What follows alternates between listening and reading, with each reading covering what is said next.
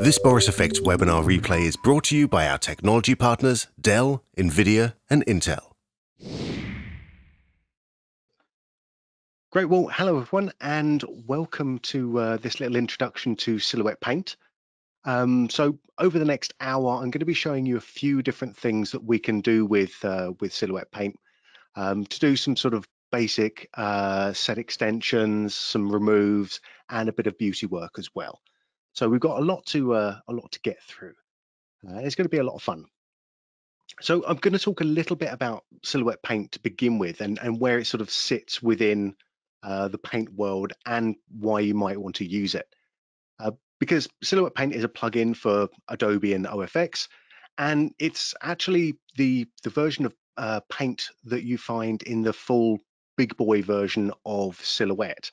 So you've got all that sort of functionality that you have in a very high-end product, a product that if you've watched any recent Hollywood blockbuster, you'll have seen some shots that have gone through Silhouette, I'm pretty sure. So you've got all of that in your regular Adobe and OFX hosts. So what makes Silhouette Paint special is the fact that it is this hybrid paint system where you've got speed of raster paint and the sort of repeatability of vector paint. And we're going to come back to what all of that stuff means in just a moment. But the type of stuff that you can do with it is, well, you can do some of the sort of fun roto animating stuff that we have here, or do removes or extensions, and a bit more of the animating there. But you can do that right within either your compositor or your editing host. And I think we'll take a little look and see what makes Silhouette a bit special. So if I come back out here, now I said that it was a hybrid system of a raster with the repeatability of vector, but we need to figure out what exactly that means. I'm going to show you. I mean, we're in After Effects at the moment. We're going to be moving around between different hosts at various points. But when you're working in After Effects, or in fact, most host paint systems, they are vector paint, which means that if I come into a little paint system here, let's just paint this up a little bit, we can, make a few little different strokes down here, and all of our strokes are available. If I just come down to the bottom here, there we go. All of our strokes are selectable and available down at the bottom. So what this means is that we've got a huge amount of flexibility with vector paint. So we can, at any point, we can sort of turn layers on and off. We can track these through, or I can even actually, if we come down to the transform there, I can even kind of just do simple position changes just within our frame. And this is all cool. So we've got, a lot of flexibility with vector paint. One of the issues with vector paint is that as soon as you start to build up lots of strokes, that every frame you go to, you have to render down all of those strokes. So if you've only got a few strokes, that's actually not a big deal. But once you start getting into the tens, the hundreds, or the thousands of strokes for some of the bigger shots, you can really start to feel your system kind of grinding to a halt. So that's vector paint. The other thing we've got, the other type of paint we've got, is actually something that you would find in Photoshop, which would be raster paint, where I could come in. Let's just zoom in a little bit here so you can see it. Well, I can come in, I can make some changes up, here, and here, and that's all good. I'm happy with the result there. I can save it out, but then I have no idea where my strokes actually are. As soon as I've saved out this file, those strokes are just part of the overall image. So we really don't have a way of kind of going back to a previous state if we need to make any changes at a later date, other than using lots of layers and erasing little different bits. But the other thing is that it's not repeatable. If you were trying to do a lot of paint work within Photoshop, which people do, you have to then go in and paint on every single frame. And the fun thing about painting on moving images is that if your strokes aren't nice and consistent, that's something that is very, very easy to see as soon as you play it back. But one static frame can look perfect, another static frame can look perfect, but as soon as you play that through, any sort of small inconsistencies just start to scream out at you, and that's no good. That kind of gives the whole game away that you've made some changes. So that brings us back into Silhouette Paint. And Silhouette Paint is this great system where we have the speed of raster. So we're painting on with just those fast raster strokes as we were in Photoshop, but we have the ability to move those over time as we do with vector paint, and we can sort of play those back. And let's just get rid of Photoshop in the background. There we go. Yes, we can sort of play those back and make sure that those are running in nice and fast. Has After Effects crashed, or is it just taking a little rest? It's just taking a little rest, everyone. It's okay. There we go. We're back. So this is the first shot. We're going to get into Silhouette now, I think. Actually, let's come into our actual shot, because After Effects isn't feeling it right now. Okay, tell you what I'm going to do. I'm going to have a quick save, and we're going to come back in. Oh no, we're back. We're back. Okay, so this is the first shot we're going to be looking at. We're not going to be finishing this shot, but we are going to be using some of the same techniques that I used to actually create this shot up. So we're going to be extending out the buildings and seeing what we can start to do there. Okay. So Silhouette Paint is applied as any sort of regular effect. So I'm just going to come into my effects, Boris Effect, Silhouette Paint. And if we just look at the controls that we have here, it's very, very, innocuous. It doesn't sort of seem to scream out that it can do a lot. And that's because we have to open up the Silhouette interface. And as soon as we open everything up, we're coming into Silhouette. And it's telling me that my license is going to expire, but that's fine. So when we create up a new Silhouette Paint project, we're actually saving out a new file. And this is important for a few different reasons. Reason number one is it gives us a little bit more sort of resilience if our main project crashes, or if After Effects crashes, as it was very close to then, because we've got Silhouette Paint as a separate file, then we haven't lost any of our paint work. The other important thing that this lets us do is it lets us transfer this project between different hosts. So I can start a project in After Effects and finish it off in Nuke, or I can start a project in Nuke and finish it off in Resolve.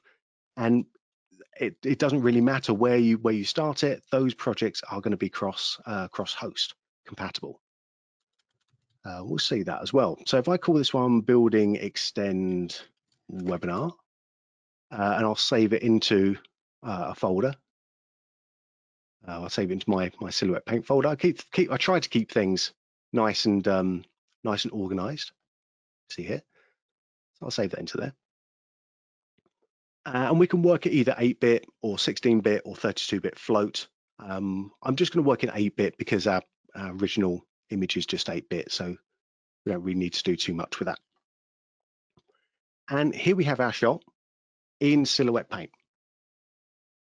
Now, if this is the first time that you've seen Silhouette, or the first time you've seen Silhouette Paint, I'm just going to give you a very quick rundown of the important bits of the interface.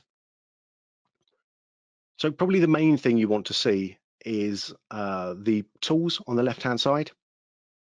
So we've got lots of different tools that are going to be doing lots of different things. We've got blemish tools, blur, sharpen, clone, color, dodge, burn. All your favorite types of paint tool.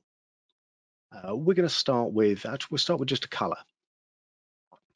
But as you'll see, if I click through these, you'll see down at the bottom that our parameters are going to change. So down at the bottom here is our tool parameters. So if I have color selected, I've got the contextual parameters for the color. So I'll come in, I'll choose a blue, maybe I'll choose a nice little cyan there. And I can just start painting on the screen. In fact, if we choose a yellow, so we can see that a bit easier, there we go, it's going to be painting up there. Just to the right of the parameters down here, we have the brush profile. So this is how our brush looks, and we can change up things like the size, the opacity, softness, all that sort of fun stuff. Now, because we're going to be doing this, changing up size and softness a lot, we do have keyboard shortcuts for doing all that fun stuff. So if you're used to working in Photoshop, you know, the keyboard shortcut for making your brush bigger and smaller, square brackets, that works in Silhouette Paint as well. But probably the way that I use the brush mainly is actually just by clicking, or sorry, holding down the Control or Command key and clicking and dragging. I can make my brush bigger or smaller there. There we go. And if I hold down the Shift, Control or Command key, I can make my brush harder or softer. So we have a look down at the profile at the bottom here, just so I'm clicking that back and forth. I can make that a nice hard brush or a nice soft brush. Beautiful. There we go. Well, this is art, I suppose. Now, all of these strokes have been recorded down in the bottom left-hand side in my paint history. So this works for a number of different things. We can use this as just like a straight undo. So I can just Control or Command Z and just undo some of these strokes. But what this also does, it records everything that I've done on this frame up till now. So it records the type of stroke I made and all the parameters that are attached to that stroke. This is going to be really important. Not now, but in about 10 minutes. So I'm just going to undo all of this and start afresh. So we've got nothing here. And I'm going to come into my clone tool. Now, the clone tool is probably the tool that most people are sort of very familiar with, whether it's from Photoshop or After Effects, or any sort of other regular paint tool.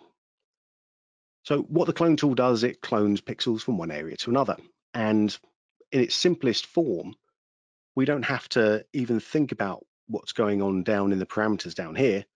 The parameters down here look as if it's got a lot of stuff that we can do with it, and we can. But most of the time, what you're going to be doing is you're going to be holding down the Shift key, clicking and dragging to set your source and destination. And then once you've done that, you can just sort of paint that up. We can make that brush bigger as before and just paint that up. So that's one way of doing it. And that's probably the easiest way if you're just sort of trying to clone out sort of small blemishes where you're not trying to line up any big patterns. Just shift click over to the side and then just draw up or draw a little dot, whatever you need to do. But we can do a lot more with the clone tool here. If I come down into the clone parameter area, we've actually got different ways of seeing what these brushes are going to be doing. So we've got different compare modes. And the ones we're going to be looking for in the clone are going to be our align mode. Let's just reset this. So the align mode is basically is basically a sort of difference mode, so we can align stuff up. So if I hold down Shift and drag this up now, you can see that I'm getting a sort of difference map of where I can, or difference mode of where I can sort of line up those buildings. So if I'm looking over at the what we call over the balconies, over the top there, we can see whether all those lines are going to be matching up. And then when I let go, if I turn off the align mode, I'm going to start painting that up a little bit there as well. Very nice. This works absolutely great for patterns, so you can really see what you're doing with that. The other sort of nice way of working is with the onion skinning mode, which is actually quite similar. So we can come in and we kind of see an onion skinner blend between those two, and we can change where the blend goes just using the slider down here. Now, if we're lining something up, as you saw, if I was just doing the shift drag and I wasn't quite pixel perfect, and I had to try do another little shift drag there, you see that I was always starting from the same point. So I'd have to get this pixel perfect when I let go. There's actually another way which makes this type of thing a lot easier. And this is one of my favorite things about the clone, is the interactive mode. And if I turn on interactive mode, we get this other little UI come up. So I can click anywhere in this UI, or sorry, anywhere in this square, and just be changing the position. I can change rotation. I can change scaling, skew, and if I click over on the corners here, I can even change up the corner point, the corner pin distortion. So this is great for just coming in and making sure that I really do hit the area that I want to hit, which is going to be around about there, making sure that I'm lining up on my balconies over on the left and right side. We also have a region mode. So if you come out of interactive mode, we also have a region mode, so I can set up a region just by clicking and dragging around it. And then that will be my interactive region that I can sort of really focus on just distorting on that particular area.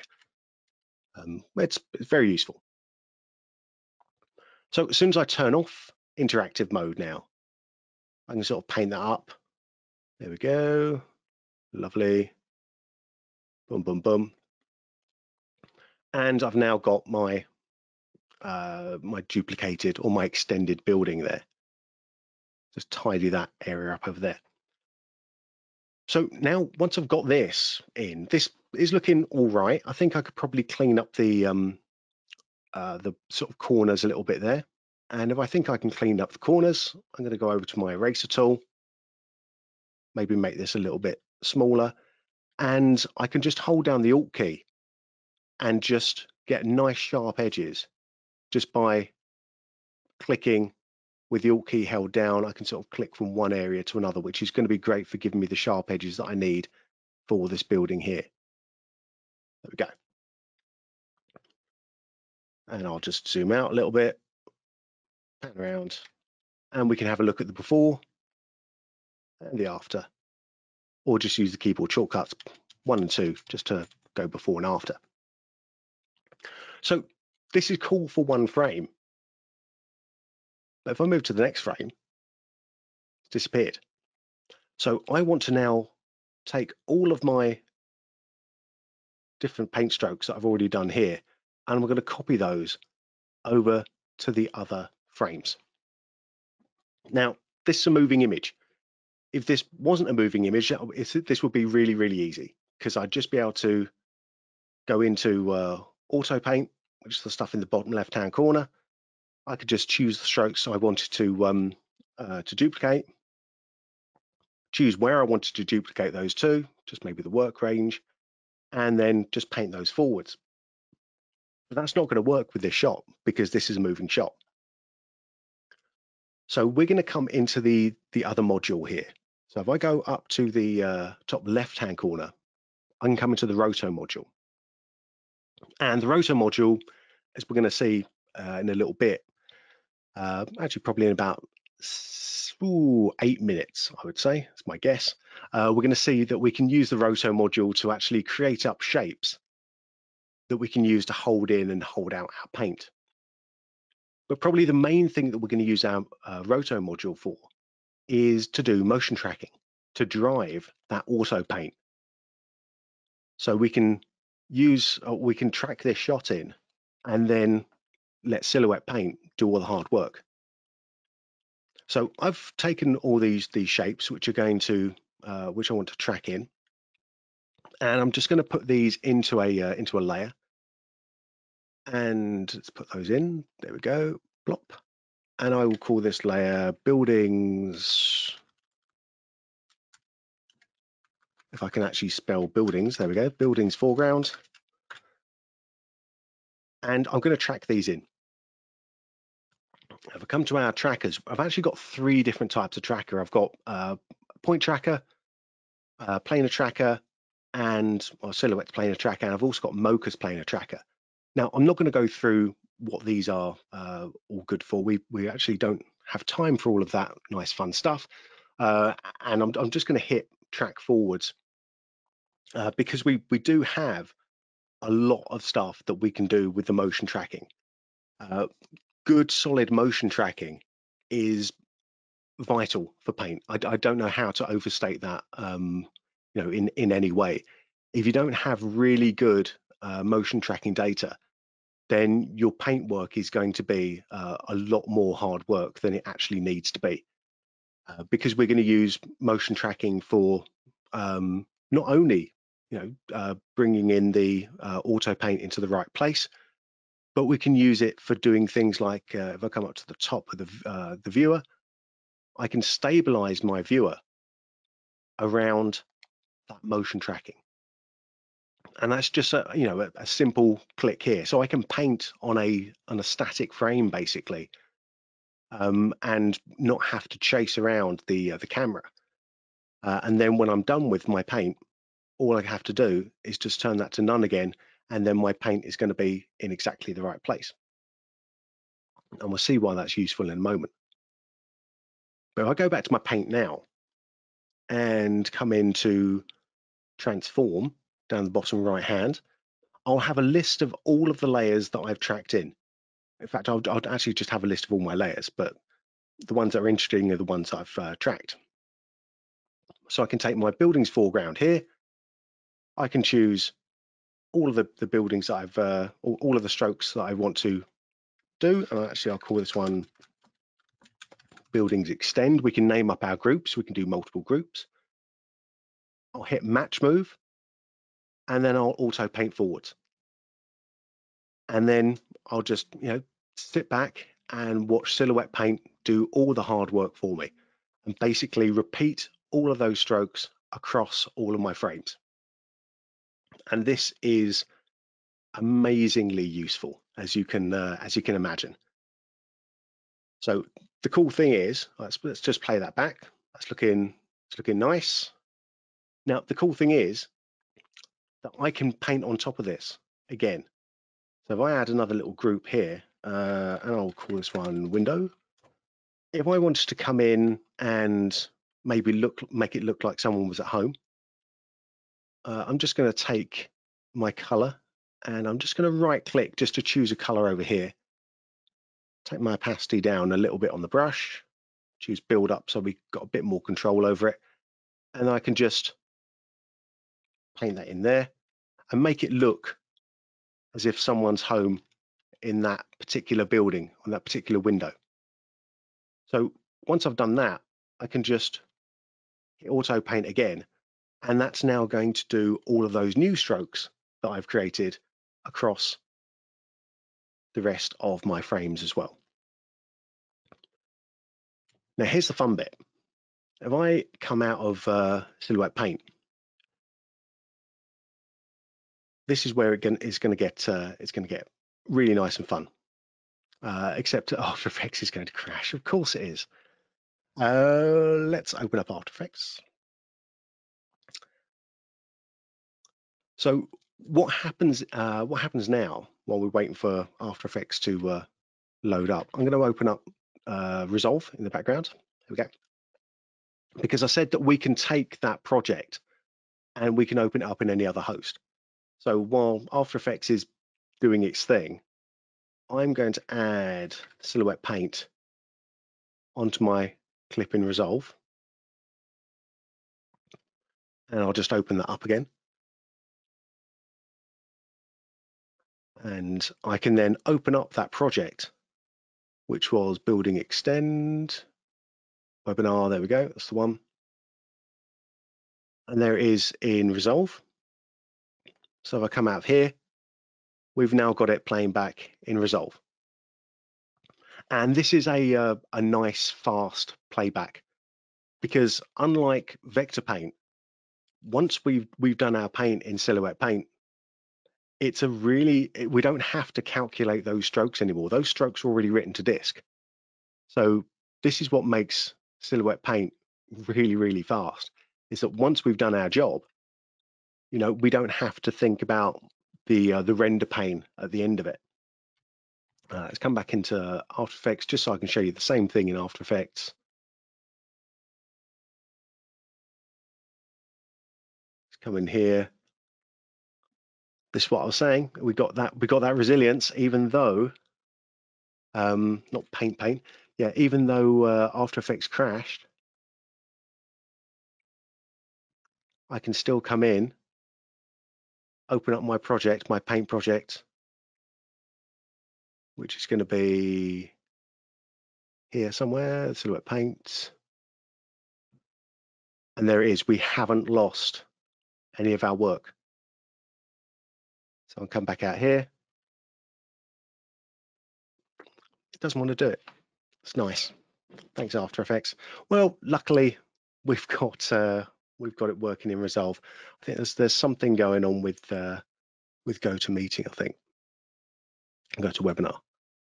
Well, we'll carry on in Resolve. Hey Ben, it's Ross here. How's it going? It's going all right. It's going all right. Sorry to interrupt you. I know it can be frustrating when computer's not working the way you need it to. I was wondering if this is a good time to throw in a couple questions from the audience. This is a perfect time while I find my project. Okay. Yeah, I think there's been a lot of interest so far from the people who are here. I'm just going to kind of review a couple of things that people have been asking about. One is, for users who already use the full Silhouette application, just want to make it very clear that if you own a license of Silhouette 2020, which is the most recent major release version, then Silhouette Paint is now just a free option. So you don't have to repurchase if you want to run the Paint plugin if you're already a Silhouette owner on an existing contract. A couple customers or a couple users here in the webinar, Ben, were asking about the clone tools, and they were asking if you could sort of elaborate on the reference frame and the ability to match move in clone in the two different match move options. Absolutely. Cool, thanks. What we'll do then is we will let's have a little look. I'm going to go back to another shot then, I think. So I think that's probably best served with a different shot. Let's have a look at this one. Yeah. And actually, if I'm going to do that, then I'm going to need to come back into After Effects, because that's one of the limitations with Resolve as a host, is that when we're doing Silhouette Paint, we don't have extra inputs into Paint with Resolve. If we're working in Nuke or After Effects or Flame, then everything's cool. Let's go in here. Actually, we could just look at it in Nuke. It's the same thing. It's all going to be fun. It's funny because someone's actually asking a question about running in Nuke as well, and yeah, I think that's really the main thing. The application, the plugin is totally the same in every single host, except for that one issue with a couple of the hosts don't have the external external input option. Yeah, I think specifically Resolve, and we are coming out with Vegas. That's another question that people have been asking about. We are adding a Vegas to our supported host list next week. But as you can see here in Nuke, and this works the same way in After Effects as well, we do have two different inputs to come in here, so we can pipe in different sources to use within Silhouette Paint. Let's come in here. We'll open up that same one that we were working on. Open up the project. Here we go. And this is probably as good a time as any to look at the different color spaces that we can be working in. So if I come in, I can sort of rebuild all of the frames if I need to. So we can be, yeah, up in here in the display options, we've got the choice of what color space we're going to be bringing things in and what we're going to be viewing things in as well. We can also put in external LUTs, which is going to be very useful for actual workflow that if we've got time at the end, I want to show you it because it's actually really quite cool. So we can use external LUTs to help with our beauty retouch. So we've got, yeah, full OCIO color support within the viewer. So as that just sort of builds up again, actually let's stop that there. I think we're going to make do. We'll make do with 93 frames. I think we'll be fine. There we go. Yeah. So some of the other stuff that we can do with the clone tool is we've got two different ways of match moving. Or this is something that I know that some people have difficulty with, especially at the start. When they see match move and match move here, they kind of sort of wonder what's going on with the match move. So when we're working with the another input, or in fact with a still frame, so I can work in clone. I can look at my foreground. Let's have a look in just over here. Yeah, so I can work with my foreground, which is the original plate that we're working on. We can look at output, which is going to be the result of the original plus the paint that we're working on. And we can also work with external inputs as well, which is what we defined within the host. And within that, we can also change up things like frame offsets. So if we wanted to if we had a shot where we needed to clone people out within time, we can stabilize out our frame and then sort of just match move up the frame or change the frame offset here. And we can either work with a relative frame offset, so every time we paint, it's going to be 19 frames different, or we can work on an absolute frame. So whenever we paint here, it's always going to be from frame, 28 in this case. Now, if we wanted to do that, if we wanted to work from a static frame or a stabilized source, but we had match move data, we had our motion tracking data, you're going to want to use source match move. And if we use source match move, we know that our background, our clone source and our plate are going to move in the same way. Doesn't look like much within this particular one, but as soon as I go into my input 1 and go source match move, if I just offset this a little bit, and maybe we'll just look at the split, the vertical split there. You can see that as the camera moves, the clone source is also going to move. If I didn't have source match move on, my source would stay absolutely static. So that's not really what we want at all. So that's a way of using the source match move in addition to the regular auto paint match move, because what this auto paint match move is going to do is it's just going to move the brush strokes that I'm working on. So if I bring those up, maybe let's just bring the opacity all the way up, just so we can see that a bit easier.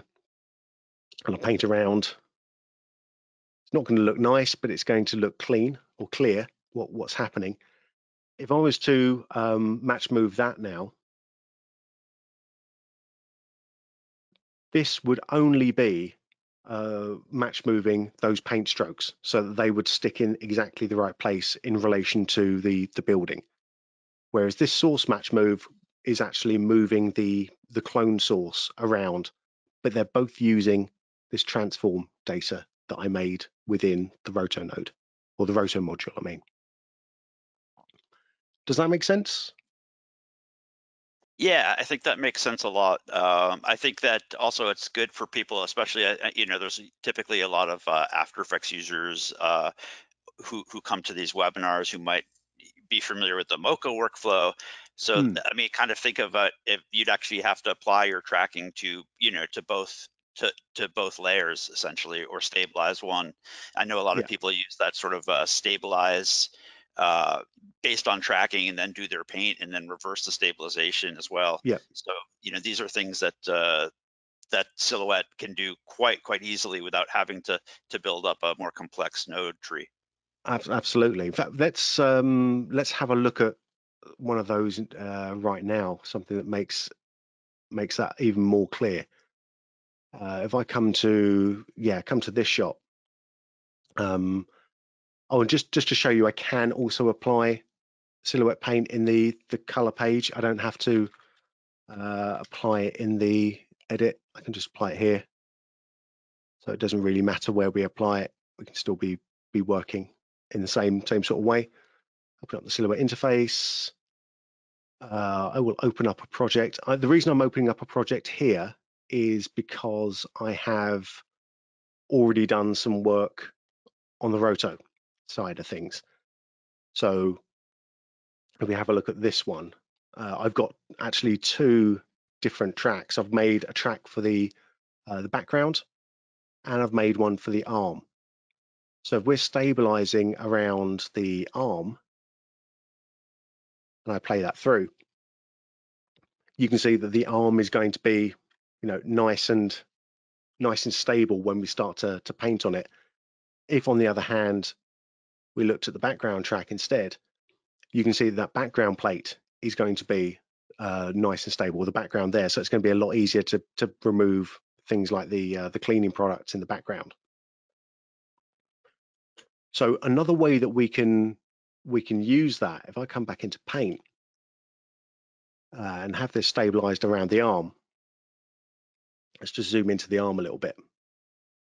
Right at the very beginning, we had a few examples of that animated, the animated paint, which is a very sort of cool look, where we sort of just draw something on the arm, and then we come to the next frame. Actually, let's start on frame 0 and do this properly.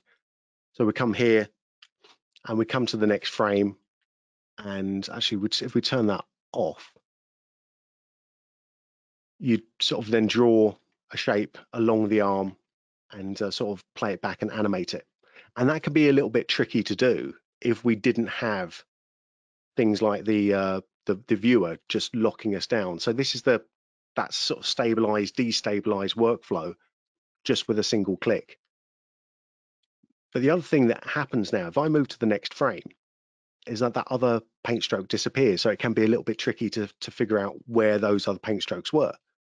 Except we have a cool onion skinning feature up at the top here. So we can look, forwards and backwards, different frames, and then mix those together. So I know where my previous stroke was. So on this one, I can come in here, I can do another stroke here, move to the next frame, move to the next frame. And because I'm working on a nicely stabilized viewer, I really don't have to move my hand very much at all to get this working. So now we've got 11 frames. Let's turn off turn off my stabilization. And if we play that back, we've got the starting of of quite a nice, fun little animated paint stroke going along there. I mean, that's a very simple example, but it's a very, very powerful feature that we have available here. Let's come back in, and I'm just going to delete all of the work that I've done so far. Delete all frames. This is not undoable. Yes, thank you very much. We also have another lot of tools that we can use to remove objects, so we don't have to be cloning stuff out. And sometimes the clone isn't even the sort of go-to tool for me. One of my favorites is actually the drag tool. And one of the reasons why it's my favorite is, let's show you the shapes. That's the other thing I was talking about, going back in time a little bit, where we were talking about being able to use the stuff from the roto node as hold in and hold out masks for my paint.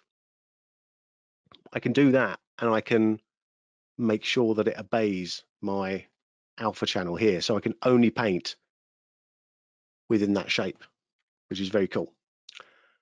And that's really useful for something like the drag tool here, where what the drag tool is doing is it's sort of dragging pixels from one area over to another. And let's try and get that looking kind of all right. There we go. And I'll drag that back again. Maybe I'll take the opacity down a wee bit, sort of drag that over, get that sort of matching in a bit nicer. Well, it's not perfect, but it's, that's good enough for jazz. And I'll do that on the arm. Let's match move that, work stuff, and let's just do that all the way through. So you can start to see how having a good amount of tracking can help to give us a nice sort of consistent result. And if we did have to make any sort of changes to this, if I came to the end, I could see that actually, we're missing out a little bit of the watch there because that side of the arm wasn't visible. Then I don't have to, do too much about it. All I have to do is sort of just come in and fix it up a little bit. And I think all of this stuff is just outside of my region there, so I'd probably do a little bit of better work with the roto, with the shape. But we can sort of go over, and there's no sort of penalty for coming in and sort of coming back in and sort of making those little adjustments as we need to. And that's looking quite nice and smooth. And the difference that this is making by doing it with the drag tool instead of the clone tool is that because this arm is moving and rotating, it's actually really difficult to get a nice kind of clone out of this with a normal paint system. And we'd need to also, we couldn't just use a patch on this because the amount of lighting that's changing between there means that a patch is just going to look really unnatural and just going to look like we stuck something on. So that's why coming in doing this sort of paint work is really, really important. Cool. Any other questions so far? I've got one other thing. I know we're running short on time, but I've got one other thing that I really want to show you. No, Ben, I think we're doing good, and I think that there's a lot of interest. So as far as time goes, I would just keep going with your example, and I'll continue to answer the questions here on the text. Perfect. Okay. What I'm going to do, I've got an Ultra HD shot in here, and one of the things that we need to do with Resolve, and that's something that we don't need to do with any other host, is actually just make sure that when we're doing painting, is that our timeline is the same size as the footage, because Resolve can get a little bit confused about that sort of stuff. Let's see if I've got something. I might have. Oh yes, I do. Here we go. I've got tracks for this.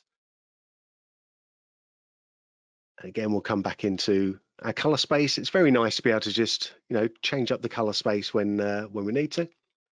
Let's have a little look on this one. Yeah, so the work I've done on this is literally just created up 3 different tracks for the different areas, because we're going to do a little bit of beauty work, a little bit of skin retouch on this. And one of the things that is amazingly important, and I've said it before, having solid tracking with paint, so important. Having solid tracking with paint when you're doing beauty work is unbelievably important, because when you're doing beauty, a lot of the stuff that you're doing involves very, very small areas. So anytime that you make just a little bit of a mistake with the tracking, or you're trying to do this manually, any sort of small mistake in getting those paint strokes in exactly the right place will show up really quickly. So I've got three different, let's just get this about. So yeah, so I've got three different types of, or three different layers that I've tracked in. That's to the active area. So I've got one for the cheek. So the cheek is going to be locked down here. I've got one for the forehead. It's going to be locked there. And I've got one for the chin. So you can see that these are all moving in, very different ways, even though it looks like they should be moving in quite sort of similar ways. But so that's just to show you that it is very important to come in and get your tracking done before you even start to think about doing some of the paint work.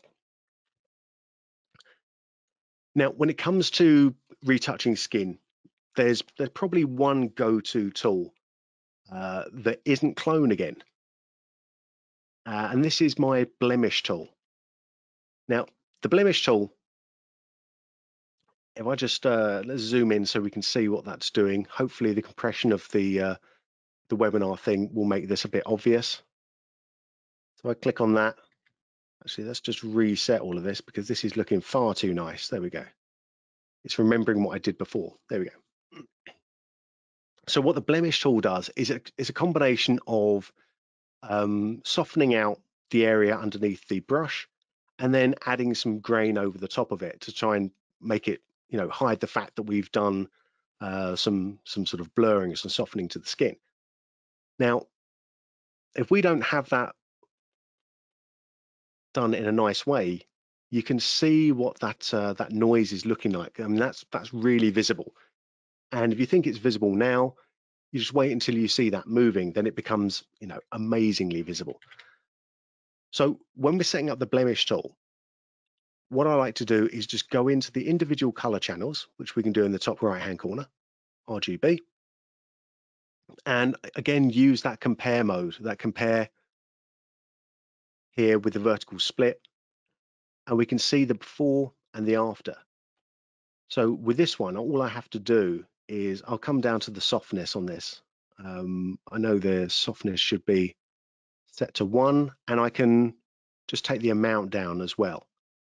Now this is going to be, this is not going to come through on the with all the compression. This is going to be a little bit difficult to see, but basically going through the red, green and blue channels there, blue I know needs a little bit more noise than the other channel. It's usually where a lot of the noise gets hidden, but 334, that's looking all right. Yeah, that should do us okay. So once we've got that set up, let's turn off the compare mode there. Take my brush so it's just big enough to cover the blemish. Just do one tap and that should get rid of it. I'm going to zoom this out a little bit and just tap, tap, tap a little bit here. I'm not going to do too many, even though we can. This is one of the things where we can just do like absolutely go to town because we've got, all of the we don't have to worry about the speed of what's going to happen when we've got 50 or 100 or 200 paint strokes. We can just sort of go to town here. Now let's have a look at the before and the after. Now when I'm doing, another thing that I like to do when I'm doing any sort of skin work is come back into our display options up at the top of the viewer here and use a LUT. And I've got a various numbers of sort of false color LUTs here. These you can actually grab these for free on the internet, or you can create your own. If you're in Resolve, it's very easy to create your own LUTs. And what we can do here is we can use these false color ones to kind of see where the worst of those blemishes are going to be.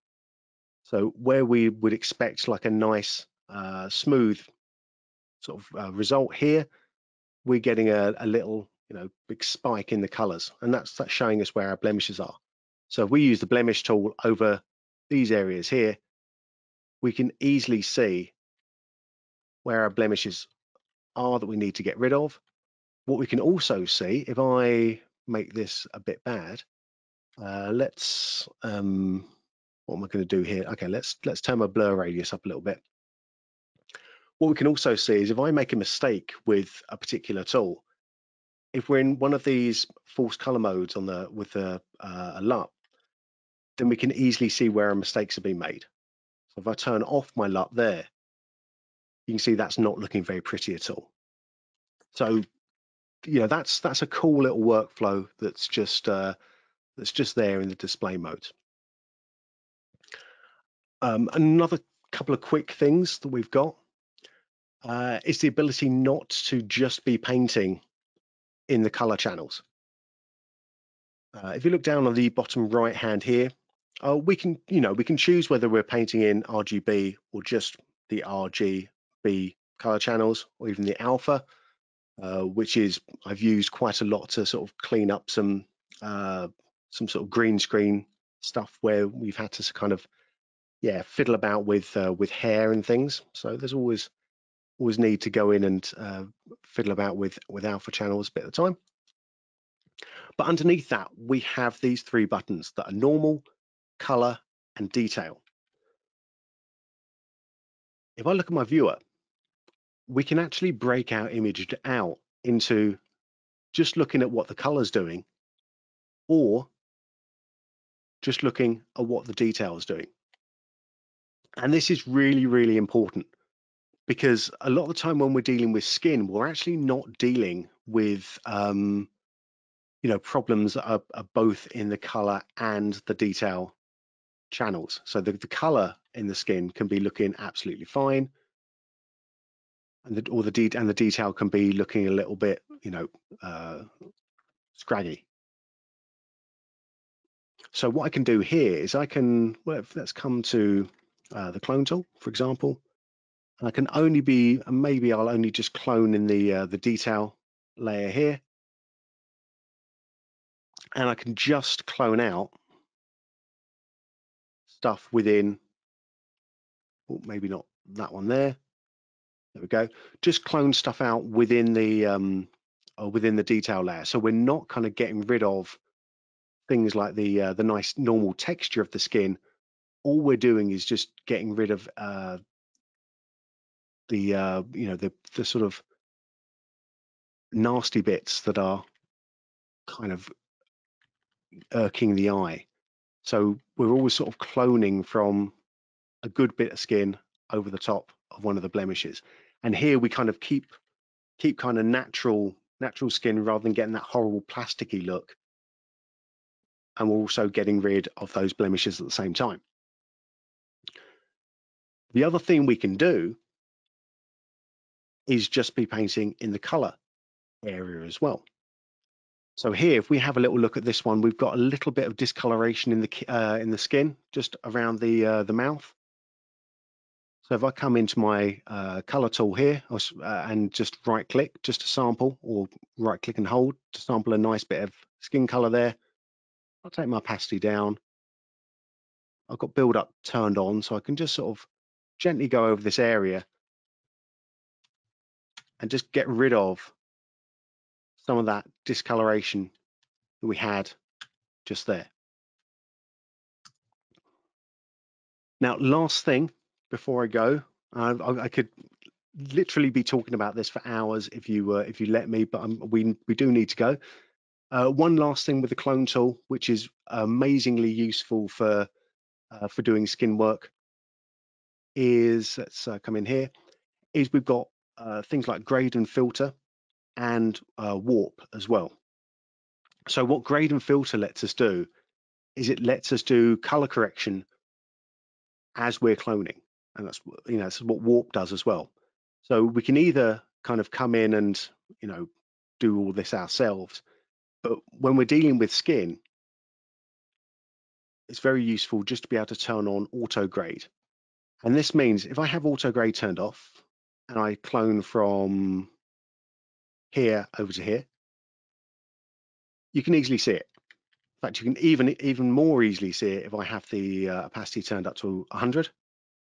Doesn't look great. If I have auto grade turned on and do the same stroke, what it's going to try to do is match the colors in the destination from the source. So basically what we're getting is nice natural skin tones from any area without kind of those kind of dead giveaway bits when you're doing cloning from one area to another. I'm going to do that same stroke but with auto grade turned off. You see that really easily. Now, let's do this over here. Auto grade turned off, looks horrible. Auto grade turned on, you can't see it. It looks right. And there's tons and tons of little features like that within Silhouette that are just going to absolutely revolutionize the way you do paint work, not just for removes or extensions, but for beauty work as well. It makes high-end beauty work a lot faster. That's something that's historically taken quite a lot of time to go through and do, but it's a lot easier and a lot better when you're working with Silhouette Paint. Let's have a look at my little before and after on this. It's probably easier if I see it in the edits. Let's bring that down. There we go. And we'll finish that off. Get rid of everything else here. So we zoom in a little bit on this one.